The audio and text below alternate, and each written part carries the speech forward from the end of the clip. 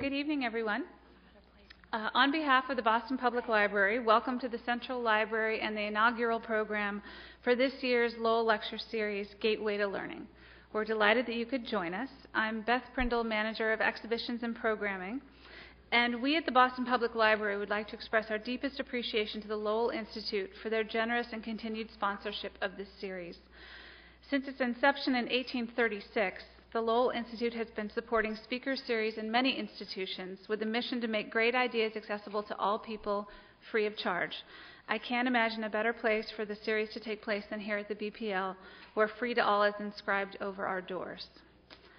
The library would also like to thank the Boston Public Library Foundation, which provides funding for programs such as this for all ages, expanded resources for the library system, and restored and improved spaces, all in the name of advancement of learning. Visit the Foundation's table outside if you haven't done so, if you'd like to learn more about their work and how you can support the BPL. So this year's series, Gateway to Reading, will explore the fundamental importance of childhood literacy and address the joys, discoveries, questions, and challenges facing today's generations of young readers. The series is particularly timely for the BPL as a major renovation of the Central Library in Copley Square is underway. The library pioneered the first dedicated children's room in the nation right here, and this renovation provides an opportunity to build on that legacy and make some new history. So before I introduce tonight's speaker, I would like to share a few housekeeping details. If you could please silence your cell phones and anything that might go beep. Regarding this evening's structure, our speaker will speak for about 40 minutes, followed by a question and answer period. All lectures are videotaped and available on the library's website. And then finally, please be sure, if you haven't done so, to pick up a copy of the Lowell Lecture Brochure on the way out, which lists information on the entire series. So now to tonight's speaker. Nínive Calegari has dedicated her life to creating supportive and innovative learning environments for both teachers and students, and to raising awareness of the unheralded struggles that many teachers face in simply doing their job. This is a moment to put in a personal thanks to her, as I was a former teacher before coming here to the library, so this means a great deal. She holds a master's degree from the Harvard Graduate School of Education, and she spent her first year in classroom at Cambridge Rindge and Latin. Subsequently, she spent 10 years as a teacher at Drake High School in San Anselmo and at San Francisco's first charter school, Leadership High School. With McSweeney's founder, Dave Eggers, she started 826 Valencia, a student writing program that has spawned 826 National, as well as many other local 826 chapters, including our own 826 Boston. Staff, students, and volunteers from 826 Boston are in attendance tonight, and please visit their table outside in the hall following the lecture to learn more about this wonderful program. Ms. Calegari is the president of the Teacher Salary Project, the co-author of Teachers Have It Easy, and the co-producer of American Teacher, a documentary by Oscar-winning director Vanessa Roth with narration by Matt Damon. We welcome her to our snowy Boston from her home in San Francisco, where she lives there with her husband and 2 young children. It gives me great pleasure tonight to welcome Nínive Calegari.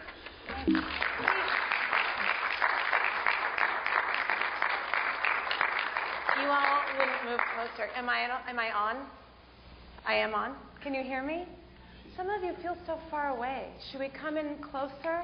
Or are people very happy with where they're seated? Very happy. Okay, that's great. I am really incredibly happy to be here myself, and I just want to introduce that these 3 women here are 3 of my favorite and most influential mentors of my entire life. So my career did start here, and I was sad to leave because of last in, first out. Actually, I lost my job at Cambridge Rindge and Latin, and I went home. But I thought I was going to live here forever, so I was really incredibly happy to live here, and I'm really honored to be back. I am going to give everybody the agenda for tonight, which is, I don't know if you're videotaping me, maybe I'm standing in the wrong spot. Tonight, we're going to have an incredibly good time. I'm going to get to know all of you a little bit. I'm going to tell you about the 2 main projects I've worked on. I have a really spectacular surprise to share with you. I have a little homework to give you, and then I also have, of course, presents for any educators in the audience. So that's our agenda.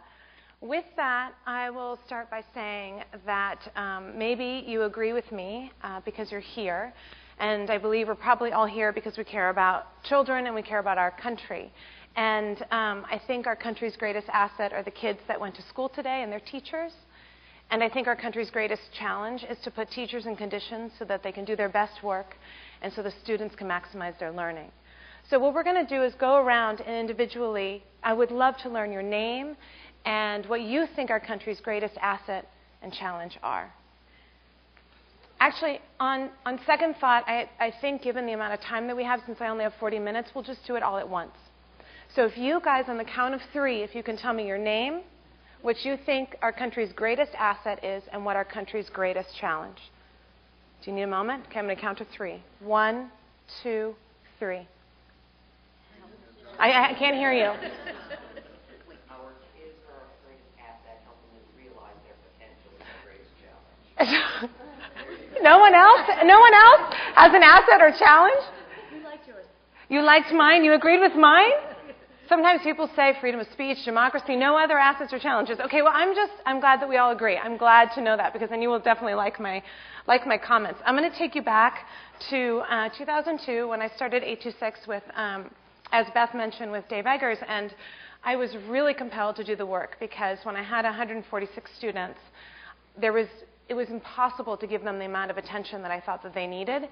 And I would often assign their writing assignments and then map out how many weekends it would take me to read their assignments. So I knew that there was a huge gap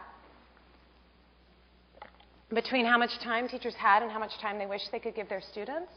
And so when I was teaching in Mexico, and Dave, who's my friend, called me and said, I've leased this space, I think I need your help. And I said, great. That sounds perfect. I would love to work with you and focus on this huge gap that teachers have and support them.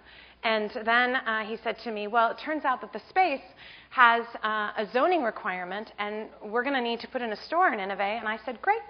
That sounds good. And then he said, I'm thinking pirates. And I said, great. And I was thinking, you're crazy.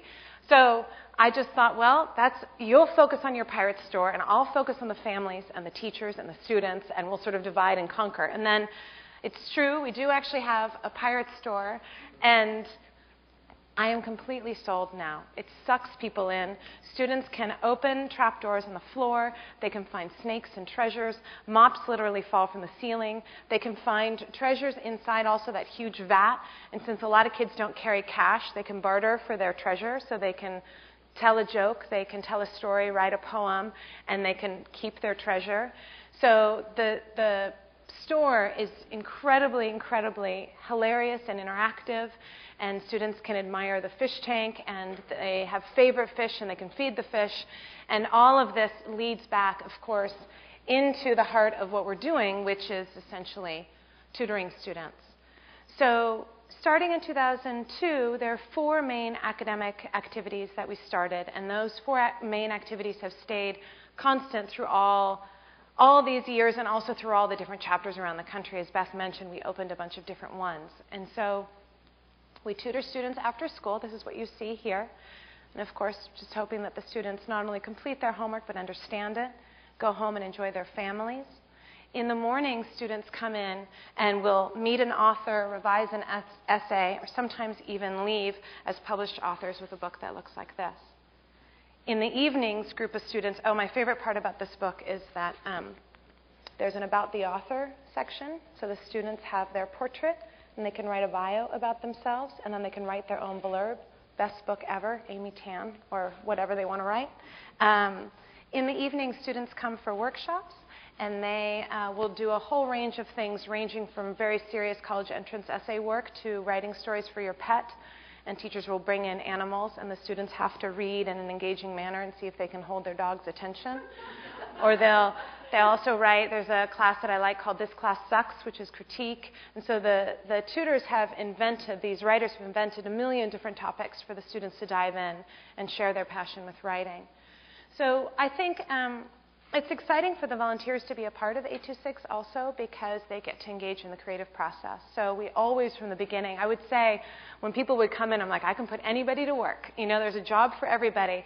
And then volunteers would invent events, like I said, invent workshops, help students with their essays. They would, Daniel will tell us more in a minute, but we just invite the volunteers to be a part of every aspect of 826, and so they get to do a huge amount of things, including making films and newspapers and videos. And so I have a very short example of some things that the Michigan volunteers made, so that you can see what I mean. And hopefully this will play. I'll cross my fingers that Joe made it work. Are you ready to go to the 826 and volunteer? Sure am, but I forgot to ask, how much does this thing pay? It does not pay. We are volunteering to tutor young humans in writing. Excellent. I love creative writing, but they will have to mail all of my checks directly to my home. I do not do direct deposit. No, we do not receive pay of any kind. There is no pay. Gotcha. Under the table. I get it. Tax issues. I'm sorry, I must be confusing you. We are doing this to help young people write. And for the Benjamins.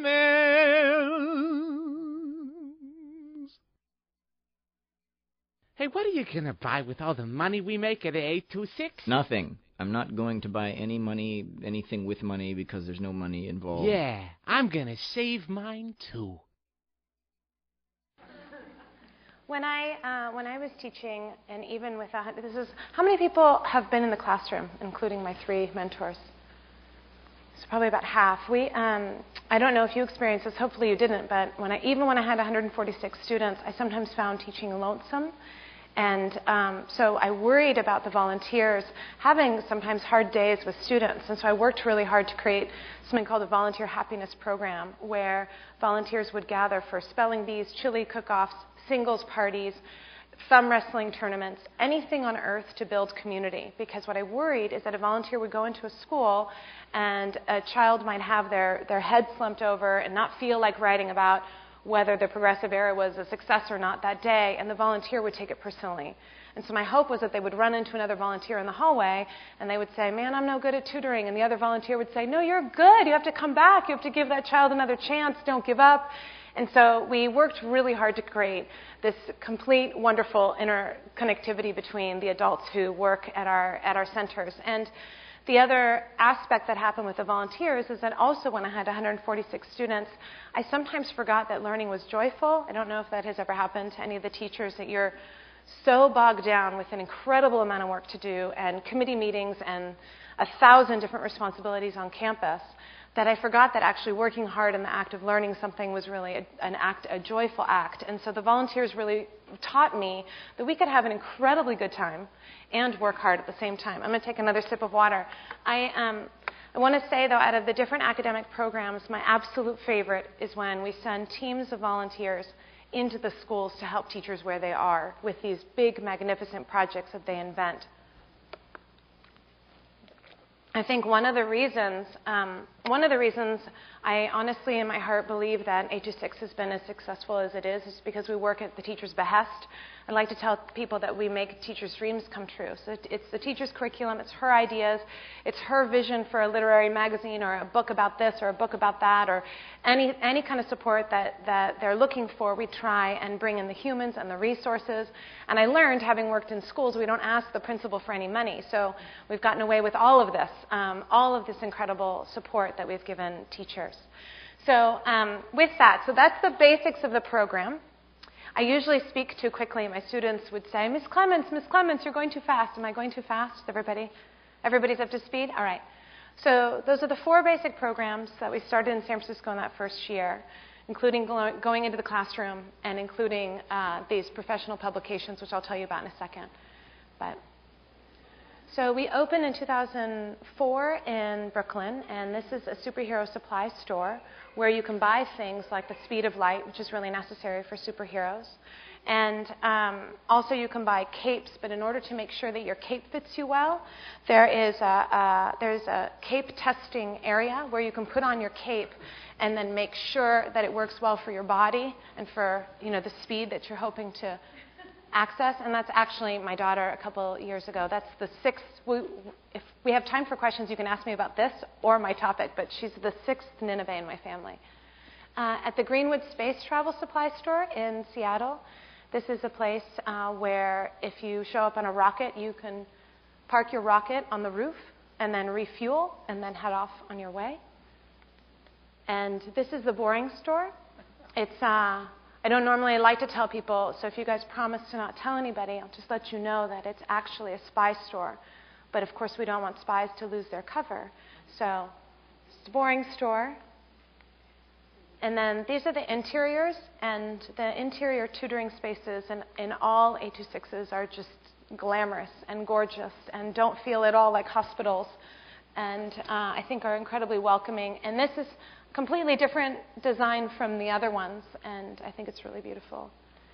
The Echo Time Travel Mart, this is in LA, and what I love the tagline. Oh, here actually, if you're a young person, you can go in and you can get a passport, and you can put yourself in any time in the history of humans or before. And the tagline, I don't know if you can read it, but it says, "Whenever you are, we're already then," which I've always really loved. And then, of course, we opened in Ann Arbor, and we also opened in D.C., but thanks to, we have two of 826 founders here, so hopefully you'll get a chance to connect with them. But thanks to Helen and Daniel, we have the Greater Bigfoot Research Institute. So those are all the chapters. And what all the chapters share in common, like I mentioned a second ago, was professional quality publishing. So we make students, when we started doing this our very first year, we asked students to write 8 to 12 drafts of an essay. And that's not normally what they would write for an English paper. And I always, when I train teachers, I would always tell them, there's going to be a moment with this project where you feel like, has anyone done any high altitude hiking? Only 3 of us. 4, oh, now, okay, people are confessing slowly. There was a moment when I was hiking at about 18,000 feet, and I felt like I couldn't breathe. And I couldn't, I mean, it was hard to walk, and I felt that that must be what it must feel like to be 120. And I tell teachers, there's going to be a moment where you feel like you can't breathe. No one likes the project anymore. No one wants to continue. And somehow, every single time, isn't that true? Every single time these awesome students push through that last final part of this humongous process, they meet editors, designers. We welcome them into the editorial part of the process. They make executive decisions about these books. And they really get an apprenticeship-like experience. And here you see we have the student books sitting alongside professional books, and we sell the books all over the country. And I think that we have amazing, amazing results. I always love to imagine, we try and put the books in independent bookstores, and I love to imagine a teenager running down the street and seeing a bookstore and running with a friend and then grabbing the friend and saying, well, let's go in and let's see if my book is there, and then finding their book on the bookshelf and just showing their friend their name and a table of contents and what that would mean. And then, of course, teenagers, $16 is a lot of money, so then I imagine the child probably puts the book back and then runs off, but leaves really incredibly elated. So we... I think it's really important. We don't cherry pick children. I think this is another one of the magic sauces of 826. We don't grab the 10 kids who already see themselves as very serious novelists in high school. We all know who they are. We actually grab everybody. And one of my favorite transformations is when you introduce this. I'll give you a specific example. I introduced a book about family histories to a group of sophomores at Balboa High School in San Francisco. And the kids are sort of slumped in their chair, and I'm there enthusiastically telling them that they're all going to become authors. And they're like, all right, lady, And I said, you're all going to become authors, and that didn't get very much of a response, and not a ton of eye contact. And then I said, and Amy Tan is going to write the introduction, and that got no response because they hadn't read Joy Luck Club yet. They didn't know who she was. And so you go from that image to 6 months later, where the students come to a beautiful building, a setting like this, and they're floating, they're walking 10 feet tall, and their shirts are starched, and they've brought their girlfriend and their mother and their auntie, and watching that transformation between the child who was completely not interested in what we were saying into a published author is really remarkable. And I think you would agree, right? I think... This is the second book that we published in San Francisco, and students wrote, Isabel Allende gave us money and asked us to write about peace and conflict. And the students wrote about conflict in their daily lives, gang violence, peace in the Middle East. This book we published in 2008. It's a series of letters to President Obama, and the book is called Thanks, and Have Fun Running the Country. So, from Boston, Damariel writes, Dear Barack Obama, I have a great idea for you. You should set up a special phone just for kids to call the president if they find things that are dangerous and can affect people, like someone smoking. This would be a special place for kids to talk to Barack Obama and let him know what's going on. I want to tell you, Barack Obama, if one day I could travel around the world and help people, I would definitely do it. And then Chad from Los Angeles writes, Dear President Obama, could you help my family get house cleaning jobs? I hope you will be a great president. If I were president, I would help all nations, even Hawaii. Here, we submitted the student essays to the New York Times, and we asked them to draw portraits of Obama. And I think it was between Paul Krugman and Friedman. And here you can see clearly that those are the images that the students have drawn of his face. So that was incredibly exciting. The last student anthology that I edited was called Be Honest. And in this book, students wrote about what they wish their teachers knew. They wrote beautiful, beautiful, detailed, rich love letters to their teachers about everything that had gone well. They also wrote about things that they wish would happen if they were running schools. And this actually, I think, is heartbreaking, but they were just like, man, if I ran this school, I'd have clean bathrooms, I'd have working water fountains, I'd have more innovative use of space, and a rethinking of metal detectors, which, of course, just gives me I think every adult should pause there. The books aren't really as important, though, as the skills that kids gain, obviously. When I was doing this work, we would ask students before they started if they enjoyed writing and if they imagined using writing in their futures. And always less than 10% said they liked it, and less than 10% were like, no, man, I mean, like, there's no way. I'm not, over 90% would say, there's no way I'm going to use writing in my future. Of course, they don't know that we all need to use writing in our professional lives, but you don't know that when you're 15. So over 90% would shy away. When we would finish the book, we would then ask them again, do you enjoy writing? And do you think you'll use this in your professional future? And the answers are always over 50 and 60%. So literally 5 to 6 times as many kids will say, you know what, actually that was rough, but there was something fulfilling about it. I could do that again, or I could imagine using writing. And of course by then they've met all these people who are passionate about writing, and they've seen all these different adults who have all these different jobs who use writing and who think writing is a positive part of their lives. So the transformation is pretty awesome, I think. So now I'm gonna brag about Boston. In September of 2013, a third-party evaluator published its findings on the effectiveness of 826 Boston's Young Authors Book Project. The evaluated project was conducted with 54 English language learners at Boston International High School. According to the study's authors, quote, a constellation of positive outcomes were displayed by students: greater enjoyment and persistence in the process of writing, increased confidence in the ability to write, belief that their own writing has value, and ultimately improvement in the quality of their written work. Then the evaluators said 96% of students believe that they can use what they learned during the Young Author Book Project with other writing assignments. And as a challenge to these projects, the evaluators pointed out that working with 100% ELL presented unique challenges, since it was often harder for students to convey the message they wanted to express in English, which could be their second, third, or fourth language, which I find incredibly moving. And then I read this. I gave a talk on Tuesday in San Diego, and I cried when I read this. So I don't think I'm going to cry tonight. I'm going to see if I make it through, but one never knows. So you have been warned. Meanwhile, the students wrote about their own process, the intro of the book. Quote, at the beginning, we were a little afraid to start writing this book. Language is a struggle for us. Boston International Newcomers Academy is 100% English language learner.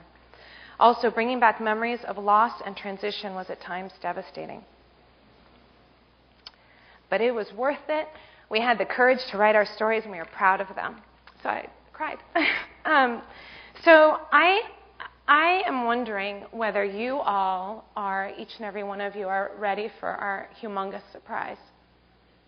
Do you feel ready? Does it seem like it's the right time? So I want you all to pretend. I'm gonna count to 3 again. I'm sorry for those that weren't expecting a very interactive evening. So anyway, bear with me. I'm going to count to 3, and I want you to pretend that you have just won $1 million. Okay? 1, 2, 3. These people are not happy that they've won $1 million. We're going to have to try that again, because there's a reason that I'm doing this. How would you respond If I had $1 million and I handed it to you tax-free, how can I sweeten the deal? Okay, maybe it's because I'm moving too quickly, so we're just going to try this again. So, I'm going to hand you $1 million when I count to 3, and you can do anything you want with it, okay? So let's see how this goes. 1, 2, 3. Okay. It's like my family team down here screaming the loudest to try and make my experiment work. Okay, with that said, I have something better than that. You don't need $1 million because I have something better than that. I have to introduce an incredibly special guest. There's an author here in our midst. Her name is Nereida Pontes. She speaks 3 languages. She's a musician, and she's here from Cape Verde in our country, and she is now what makes us so proud to be American. And so if you could help me by screaming even louder than the $1 million and welcome our student author tonight, that would be really helpful. Woo!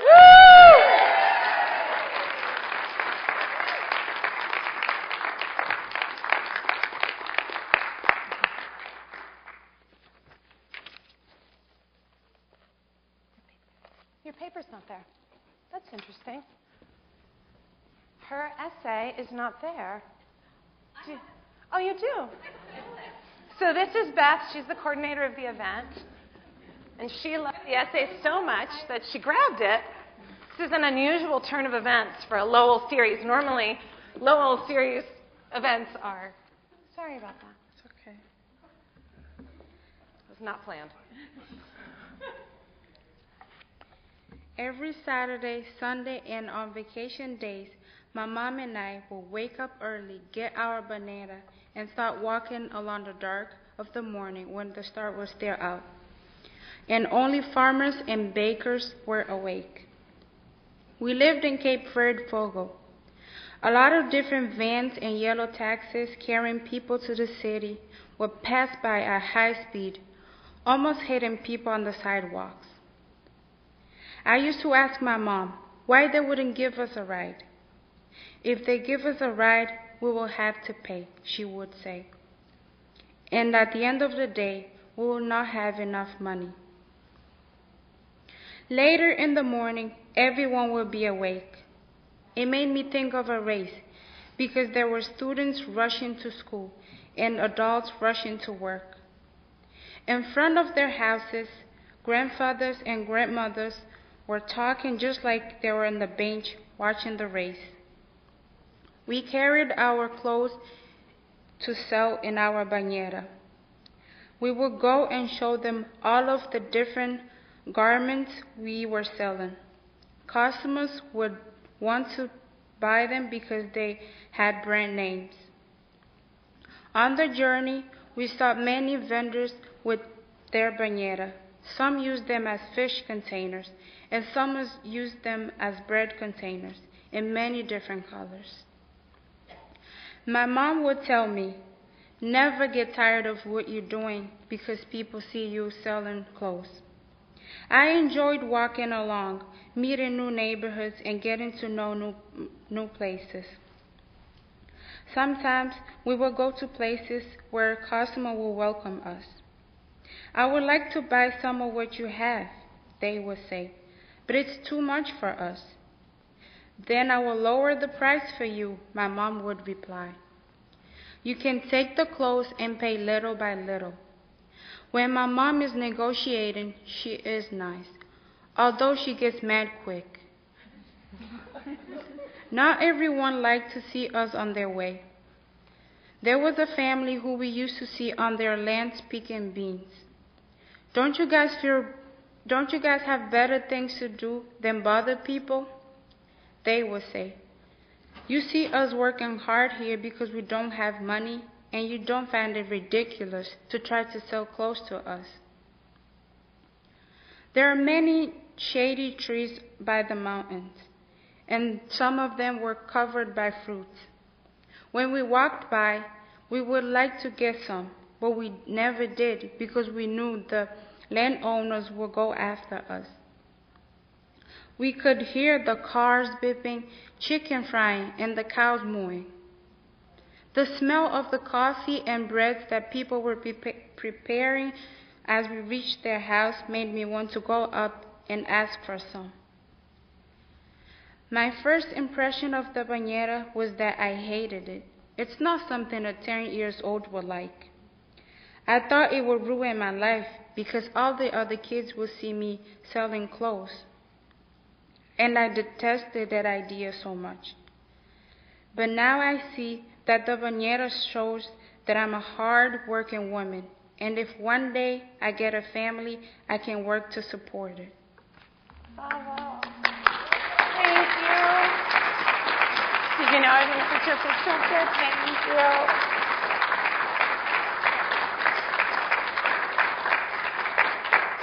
I just imagine myself moving to another country to create a better life and future, and trying to write a story in Creole or in Portuguese, and then getting up at the Boston Public Library and sharing that story all about my personal life. And I just don't know if I would have the courage. So thank you so much. I want to let everybody know that 826 Boston actually has a pretty special story, because one of our original students at 826 Valencia came out to come to Harvard, and as a college student, he said, I want to start it here. And I said, well, Kevin, I'll support. That's a good idea. Go ahead. And he started, and all of a sudden he would call me on his cell phone, and he would say, I'm at so-and-so, I'm at the superintendent's office, I'm at the someplace. And I was like, okay, he's serious. And once I realized he was serious, I said, okay, well, now you're going to call my old boss, Helen Jacobson. And she was at the time the principal at English High School, and he sent a very eloquent email to Helen saying, I'm Nínive's student from San Francisco. She suggested I connect with you. I'm very serious about starting a literacy center. And that was it. And she said, great. And she told a story of walking out into the foyer of her office and looking around and just seeing, a child there and being like, where's Kevin? And of course the child is like, hello, I'm just age 19.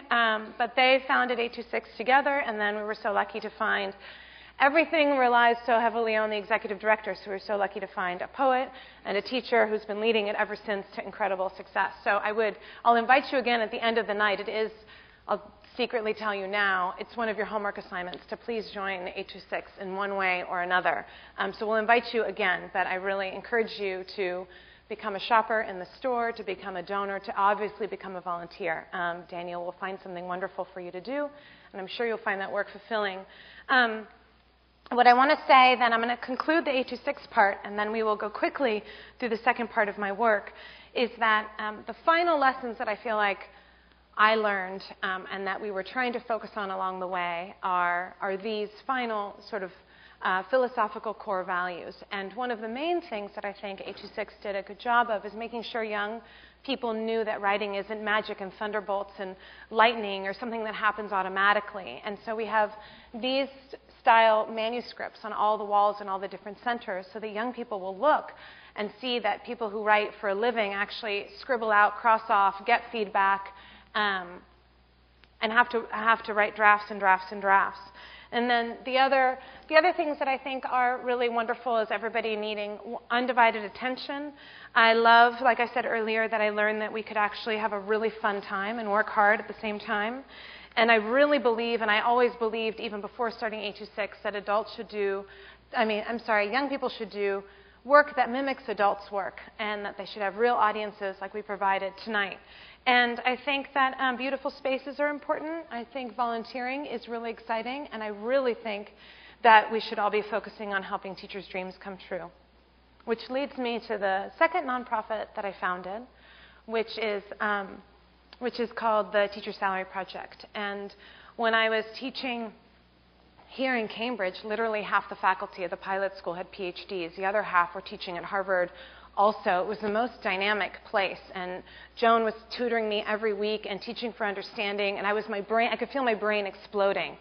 And then I went to go work in Marin, and there I was running the American Studies department. We got a huge grant from Autodesk, and we were flying people in from Harvard's Project Zero, and I presented at age 26 at my first national conference, and we were doing so many exciting things, and I was there, and I was watching the students grow. I had incredibly satisfying experience when I would have a student in world history and then in U.S. history, and when you have a student for 2 years in a row and you see the magnificent growth in their brain and the impact that you you've had. It was so fulfilling. And I remember walking down the halls in the corridors in Marin and thinking, no one's happier. Maybe some artists or maybe some doctors are as fulfilled. If you're actually healing people, that sounds pretty fulfilling. Artists maybe are fulfilled, but no one's happier. And I remember I was in my late 20s, and I thought the problem with my job is everyone doesn't want my job. And I would go, for example, I have one vivid memory of going into the city in San Francisco and going to a very fancy cocktail party. And I was with my high school friend, and she was a litigator. And, you know, the adult would come to the two young 28-year-olds and say, what are you gals up to? And she said, oh, I'm a litigator. And she got immediate praise, follow-up questions. It was so interesting and so amazing. And then the adult turned to me and said, well, what do you do? And I said, well, I'm a public school teacher. And they said, oh, good for you. And I thought, no, not good for me, good for this country. Like, I'm holding our democracy together. What did you do today? You know, like, and I felt, and I think, and now that I've interviewed hundreds of teachers all over the country, our society's mixed feelings about teachers, you know. And so I have been spending a lot of time, literally 10 years, trying to combat those sometimes sort of condescending attitudes toward teaching, making sure that people know how valuable this profession is to our country's well-being. And I used to only say, you know, this is really about our democracy. Like, we need to make sure that these young people are participating and that they understand how valuable our way of life is and that they feel connected to it and that they want to participate. And now I realize, too, it's about our economy as well. We really need to make sure that students really do their very best work. And so we have to create conditions that allow teachers to do their best work as well. So for Teachers Have It Easy, I interviewed hundreds of teachers around the country, and everyone had stories about these mixed feelings. There was a woman named April Sharp from Florida. She told her parents she was going to teach. And they were like, honey, don't do that. Don't do that. Please don't teach. And then she was like, no, I really want to teach. And then she was Florida's Teacher of the Year. And they were like, you're the greatest. And so we just laughed because it's like the contrast even from the same people. And we also documented, and Teachers Have It Easy, we documented not only how successful, excellent teachers were, but we also documented their financial sacrifices to teach, and we documented their second jobs. And then in 2011, we made a movie. I realized a lot of people would buy the book, and they would say, I gave it to my cousin who's a teacher, and I thought, oh, well, she already knows all this story. We wrote the book for you. And so I decided in 2007 I never made a movie, or, you know, I know nothing about making movies, and I decided that I actually needed an easier tool, and I thought of Inconvenient Truth, and I thought, well, maybe if we have just an 80-minute experience, people will actually watch it. And then the point of the movie, of course, was to try and help people see that good teaching is really sophisticated work, and also that teachers shouldn't be making financial sacrifices to do this work. So one of the main characters in both the book and the movie is a friend of mine named Jonathan Dearman, and he was an electric teacher, and people called him the heartbeat of the school. He brought a whole music department to the school. There was a student that I interviewed, Lydia Bell, I interviewed her for the book years later, and she said that when she was at Gonzaga University, that no professor was as hard as Dearman, and that she would turn in a paper to one of her professors in college and think to herself, what would Dearman think? What would Dearman think? Like, is this good enough? Am I doing well enough for his standards? And I actually, in my hotel room earlier tonight, I watched a short clip. I have 92 hours of film on my computer, and I watched a short clip of another young woman, Rachel Russell, who said that when her father died, that Dearman just called her and that she hadn't seen him for 5 years. And you'll meet her in a second in the trailer, that she just said, she's like, wherever I am in my life, I know that I can find him if I need him. So he was one of those magnificent, magnetic, big personality, big human being also, and he decided to leave teaching because he was earning $42,000 in San Francisco, and he couldn't raise a family of two on $42,000, as you all know, living here. And so he made the heartbreaking decision to leave, and of course the community was undone. But this is only one example of people who leave. And so I'm going to play a 2-minute trailer of the movie, and you'll meet 3 other examples of people who make magnificent impacts on American kids.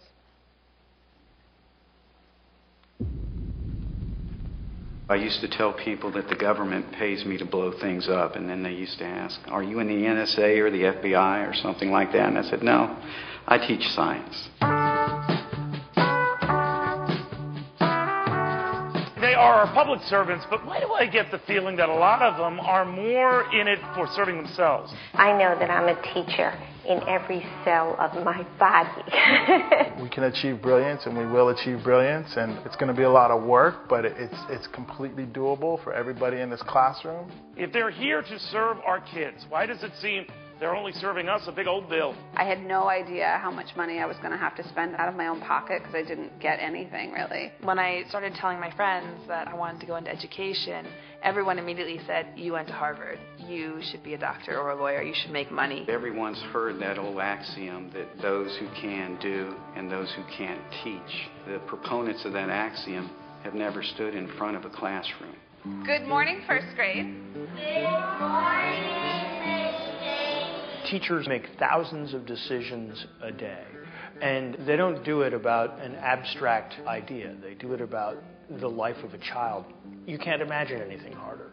Given the low pay and long hours, teachers burn out at a rate unparalleled in almost any other field.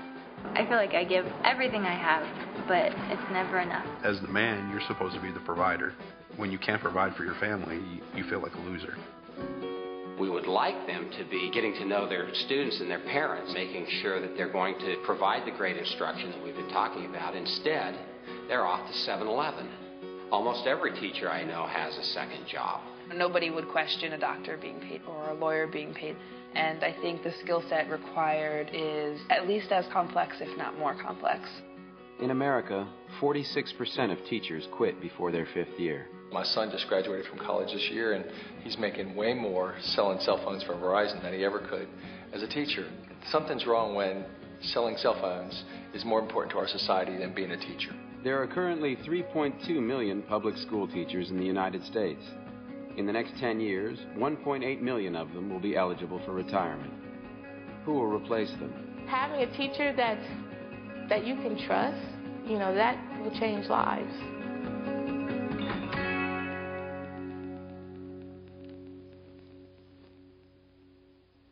So we made a film and we took it around the country, and what we were hoping to do actually ultimately is improve teachers' lives. So the film, like the books, isn't very important. We're just hoping for that impact. So I'm going to share a little bit of the research that fuels what we're all about, and then we'll do our discussion and our homework and presents for educators. But as Matt Damon said, a huge amount of teachers are about to retire. The movie was made a couple years ago, so right now we still have 1 million teachers who are about to retire. So we have this incredible window to change what it means to be a teacher. And I've just always been incredibly offended that teachers are expected to take some sort of Mother Teresa vow of poverty. I really think it's a profession, and it should be paid accordingly. And unfortunately, as you'll see, that's about the movie. Well, I'll get to that, and I'll get to what I was going to say in a second. But essentially, as it said, 32% of teachers have jobs outside of the classroom. So we met I have one San Franciscan here.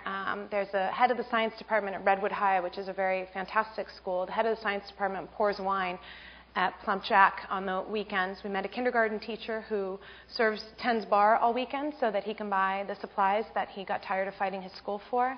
I interviewed recently a North Carolina teacher named Karina Colon. She has something called she's a nationally board certified teacher, which is a pretty intense credential. Out of the 3.2 million teachers, only 97,000 have that credential, and you strive for it. She was also Teacher of the Year in 2008, and then nominated again in 2012. And for the educators in the room, she says her favorite work is getting English language learners up to grade level. That is such complex work, it's staggering. And she in North Carolina found herself at a food bank with her 3 children, and ultimately left North Carolina to work as an instructional coordinator in Maryland to earn $12,000 more. So it's not huge numbers that we need to change, but we do need to push them up. 92.4% of teachers use their own money to buy supplies. Teachers are priced out of home ownership in 32 metropolitan areas.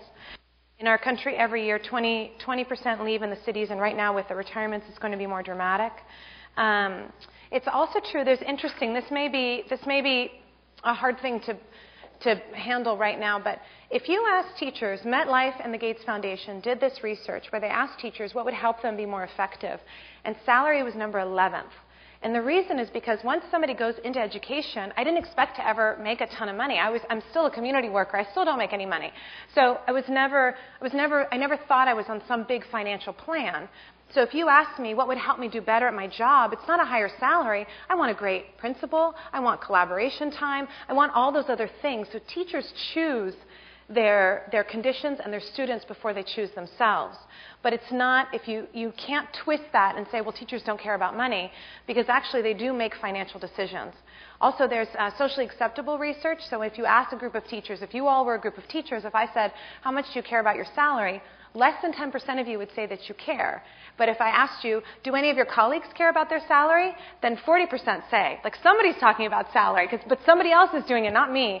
Because somehow, and I think it relates to also being women and advocating for ourselves, so I think there's sort of a storm of things that have allowed this terrible thing to happen, which is, for the past 40 years, essentially, teachers' salaries have stayed the same. But average salary as percent of GDP has decreased at roughly 2% per year because everyone else has gone up and cost of living has gone up. So in the past 40 years, everything has changed. And hopefully you'll watch the movie that I made, but one of the things that Linda Darling-Hammond says is also before, teachers were doing better compared to other professionals, but women had less choices. And I'm not saying I'm thrilled that women can do whatever they want, but somehow we've given more prestige to these other jobs, and the salaries haven't kept pace. This is something that I love to share. In 1970, a starting teacher and a starting attorney were both earning around $45,000, both with their master's degrees. And now a starting attorney in New York at a private firm, which would be the same for Boston, probably earns $160,000, and the poor teacher is still left at $45,000 with her master's degrees. I have devastating news. I didn't think I was going to say it because I thought there's a new dean of the Harvard Ed School. I got my credential at Harvard. I think Beth mentioned that. I just went to an event in San Francisco, and I said something about my master's program, and they didn't know what I was talking about. They don't have a teacher training program anymore at Harvard. They're developing a new one now, but they canceled my program because we can't afford to pay for our master's. Did I say that too fast? My program literally doesn't exist because teachers aren't paid enough to make the $30,000 worth it. So for me, my parents gave me 10, Harvard gave me 10, and I borrowed 10. And that's how I pulled it off, and then I paid back that 10 over time. But I had no college debt, so I was in a very unusual situation, and most people aren't as lucky. So I had a great experience, and it hurts my heart that other teachers won't have that opportunity. Anyway, have I depressed you? So this is what we're going to do. Listen, there are places in the country where they're paying more, and we're seeing good changes. And obviously, is everyone a little bit tired of hearing about Finland? Or is a little tired of hearing about Finland? Okay, the reality is that successful countries just make sure that their teachers are paid on par with other professionals. We just can't have this major opportunity cost. Anyway, so what I think we should do with this information is I think, of course, we can pay professional salaries. Of course, we can make admissions selective. One more Finland anecdote. At one point, they stopped letting ed schools function. They canceled all education schools, and they only let their 8 best universities train teachers. And that was one of the tipping points that changed everything. So we can't just have anyone going through ed schools everywhere. And they used to do what we do, which is we train way more humanities teachers than we need. And then it seems like, well, whatever, that teacher left, we'll just plop in another one. The successful countries don't have the turnover. They pay them professionally. We can do all these things. We can pay for teacher supplies. We can pay for teachers to get trained. Anyway. So what we're doing with this is we've initiated something. I'm going to give myself 2 more minutes, and then we'll do questions. We kicked off something called the Governor's Challenge, and we're asking governors what they're going to do to honor the good teachers that are in their state and how they're going to attract the next batch. And we sent a booklet filled with all kinds of rich research-based facts, and we sent them each our movie, and we sent them a personal letter, and we also sent it to their spouses, all 43 of them, because we figure that those are hopefully their greatest influencers. So we sent a whole separate package to the spouse, and then we sent it to the state superintendent, or in your case, Commissioner Chester. And we sent this booklet to everybody, and then we've developed a website where we're rating everybody based on your change. You in Massachusetts, you guys are the geniuses. I'm sure you know that if you were an isolated country, you wouldn't have to be embarrassed by the rest of the country's malaise, but your salaries the past 10 years have gone up 14.1%. 30 out of 50 states' salaries have gone down over the past 10 years. So we're heading sort of completely in the wrong direction. And you might say, why governors? Governors have incredible power to set the agenda for their state. This is another thing that I'm learning. In Arkansas, I talked to Mike Beebe's education senior policy analyst, a woman probably my age. And I said, well, look, Mike Beebe's a Democrat. And she said, well, I want you to look at his education record. And I said, well, you know, it's an odd legacy. He's finishing his second term and he's leaving Arkansas. And I said, well, it's an odd legacy, don't you think? During the course of his tenure, salaries have gone down. And the excuse that she gave me, which is what I'm getting from California, Maryland, a bunch of different places, is like, well, it's locally controlled funding. And I said, but don't you think that that's really interesting? Because right now, he just presented last week, this is Mike Beebe, Arkansas, he presented a balanced budget to his leadership on Monday, and it had a 2% increase for education. So he's giving himself a pat on the back, and he's telling everybody, I'm an education person. All the research shows, all of it now, that in a school, the most important component is the teacher.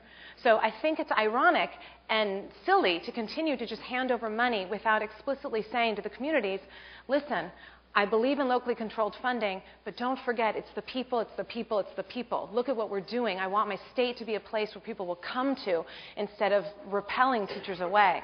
So that's a pattern that we're seeing. But meanwhile, we're highlighting governors who are, this is Hawaii. His salaries were going down. The governor of Hawaii is especially struggling because of the rural areas, and so he is gathering a commission to study this. So we're asking the governors to do anything but to use their podium to say something about salary. So since we've started, we have a couple other successes. Governor Haley, we have to quote, we have to change our tone in education, support our teachers in a way we never have. Governor McCrory, everybody hates him. He's North Carolina, so we can hate him, but he did say, right now the increase in teacher pay is happening so slowly, many of them may be leaving after the first several years when we're losing potential good career teachers for life, Fox News. Governor Haslam, quote, I'm committed to having Tennessee be the fastest improving state in the nation when it comes to teacher salaries. Governor Martinez, she's raising salaries in New Mexico, the base pay from 30 to 33. I'd like that 33 number to be higher, but the reality is even with that amount of difference, she will see a difference in who applies and who comes to her state. So she's doing the right thing. And then Governor Scott in Florida, quote, I can think of no better investment for our state than investing in those teachers who work on the front line of Florida's future. So what we're trying to do is create a storm. And when we don't get responses from the governor's office, we're going to use shame, humiliation, and votes to get rid of those people. So this is an example of where we're going. And I would love your feedback. You can tell me how I can improve this campaign. We're still waiting to hear from Governor Rick Perry about his plans for the teaching profession in the state of Texas. Change in average public school teachers' salaries over the past decade has been negative 3.4%. Spending per pupil in Texas is $8,671 annually, while Texas spends $21,390 per prison inmate. Thank you, Governor Perry. So I'm going to say 4 things, give you your homework. One is the important thing to know, and people misinterpret what I'm saying, and I just said a whole bunch of stuff really quickly, is that a whole bunch of money isn't going to turn some horrible teacher into a great teacher. That's not what's going to happen. And great teachers don't need money to motivate them. So what I'm hoping for is a sort of dramatic shift in how much we value the profession so that it doesn't shut people out before they start. And I'm really deeply offended, and I hope you guys are too, that teachers if they continue to have second jobs and struggle financially and not be able to live close to where they work. So I just want to get out of this charity work mode. So the second thing that I want to say is that I don't think that raising salaries is the only thing that healthy schools need to do. There's a whole list of things, and I spent last night with my old boss, and we talked about a lot of things that we want to see happen. And so I'm aware of those things. But I don't believe that until we get the people part right and stabilize the people, then the rest of it matters. And third, I know people think that I'm completely out to lunch or totally naive that we should change this in our country. But I just want to point out that we've had other major shifts. We try to save water and we don't change our sheets in hotels. We don't smoke in public. We have handicap accessibility. I've looked into the handicap accessibility movement, and there was so much resistance. And people said, no way, it's too expensive. We're not going to do that. What? Every building handicap accessible? And what we did as Americans is it was expensive and it was the right thing to do, so we did it anyway. And so those things motivate me because I think, wow, my kids, I use a seatbelt. When I was growing up, I'm 42, but the seatbelt was my mom's arm thrown against my chest. And so I feel like these are cool for the right reasons, big changes that we've made. And I'm just suggesting that this is the next cool for the right reasons, big change that we should make. And finally, I think there's only half of you who are educators. I think as Americans, we really have to embrace the idea that other people's children doing well is in our best interest. And I think we don't know it as deeply as we really need to start to really understand that. So here's your homework slide. The first assignment is to join 826 Boston's family as a volunteer, shopper, or donor. You can go to 826boston.org. And Daniel very sweetly brought a little mini store here so you can start your shopping extravaganza tonight. You can join our movement at theteachersalaryproject.org. When you sign our pledge online, an email goes directly to the governor's office. And we really need 1 million people on the pledge because when I call them, I need to say, I have 1 million people who've signed, so I need your help. And then you can follow us on Twitter and all that stuff. I need all of that. I'm not good at any of that. Again, I'm 42. I didn't grow up with any of that stuff. So if you can help me with that, that would be great. And then I just hope that everyone votes for those who understand that our country's well-being is completely intertwined with our children's well-being. And with that, I just want you to join me and imagine a day when college students stay up at night and are as worried about possibly becoming a teacher the same way that they worry about getting into medical school. So thanks, you guys, for coming. That's it.